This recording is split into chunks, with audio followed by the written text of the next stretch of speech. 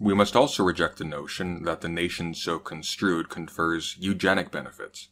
Eugenics is a dirty word these days, and for good reason, but when some on the right, say, argue that financial aid to black communities should be slashed because the upper limits of their achievements are already predetermined by their genetic heritage, they are making an argument on the grounds of a eugenic principle, i.e., the better genes should be promoted over the worse.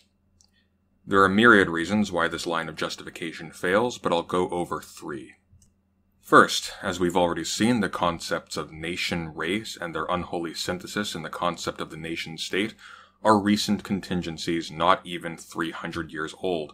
The lines drawn between nations will never correspond to innate capacities or characteristics of groups, but rather to the historical situations of populations and classes over a very short time frame, so that the delineation between groups within a state, even when it evokes such intuitively obvious features as differences in skin tone, will always be arbitrarily based on historically contingent criteria. There is nothing to commend a race-based analysis over a class-based one among numerous other possible modes of classification. Second, the data on outcome disparities between these arbitrarily delineated groups within society is hopelessly fraught with conceptual and empirical difficulties.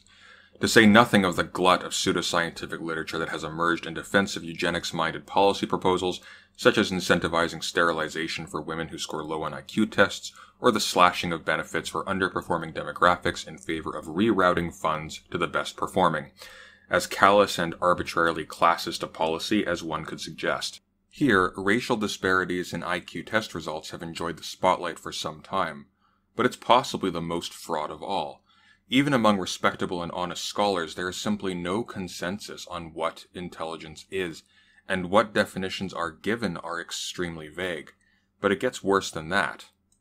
Even assuming we had a firmly settled concept of intelligence to work with, we have no way of determining how much of such a complex thing as intelligence is inherited and how much should be imputed to the environment. But again, it gets worse.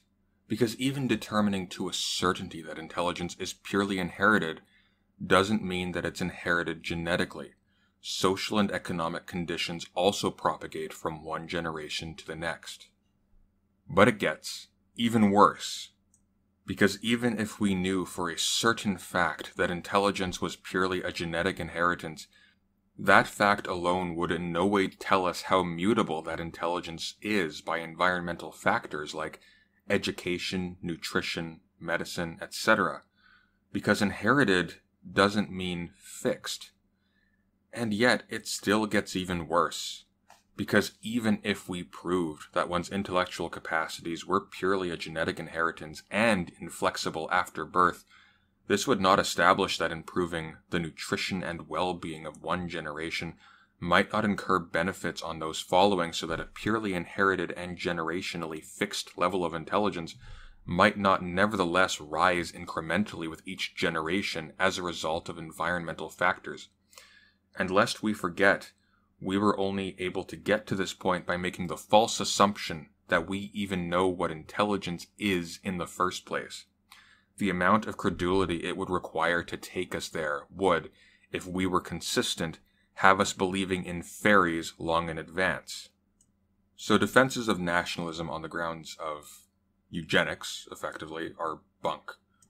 And thirdly, even the pragmatic use of methodological nationalism by scholars of, say, international relations ultimately confers nothing but a baked-in blindness to adjacent modes of association and power that render any purely nationalistic theory misleading at best. The nation doesn't dominate at any level of analysis, in fact, and any theory which assigns it a special status as anything more than a recent and transient historical contingency is a theory with no real scientific value.